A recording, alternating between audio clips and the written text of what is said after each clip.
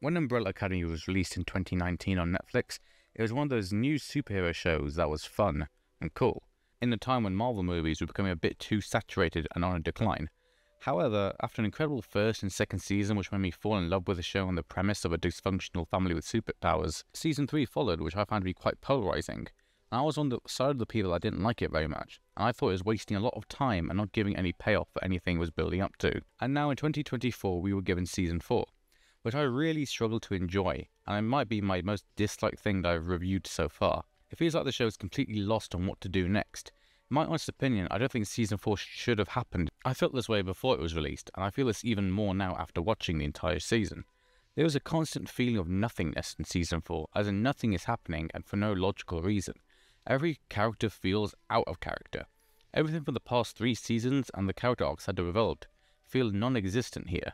Other people I've seen reviews say that Season 4 is a complete butchering of the characters, especially that of 5, and many would argue that he is the main character of the show, and seeing him ruined in this kind of way is just very not nice to see. The ending of Season 3 felt more like an ending to me, since they could restart their lives in a new timeline without powers. For the first episode, they just get all their powers back, and they barely use them in the 6 episodes. Yeah, 6 episodes. All the previous seasons had 10. You can't say it was rushed, because nothing happens within these 6 episodes anyways. Everyone goes on their own side quest.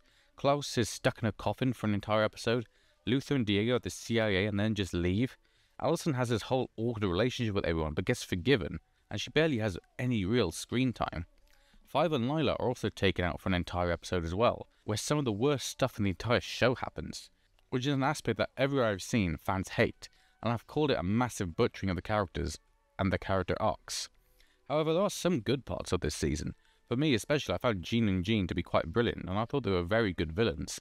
But it's a shame that they're in Season 4. I thought their relationship was funny, and seeing them go about their master plan was some of my favourite parts. Victor as well is the only character who I don't hate in this season. He's the only one actively and trying to stop the world from ending, whilst everyone else is just wandering around and doing heck all. He's also actively trying to fix his relationship with Reginald, which is brilliant to finally see him overcoming the trauma he experienced when he was a kid in the original timeline.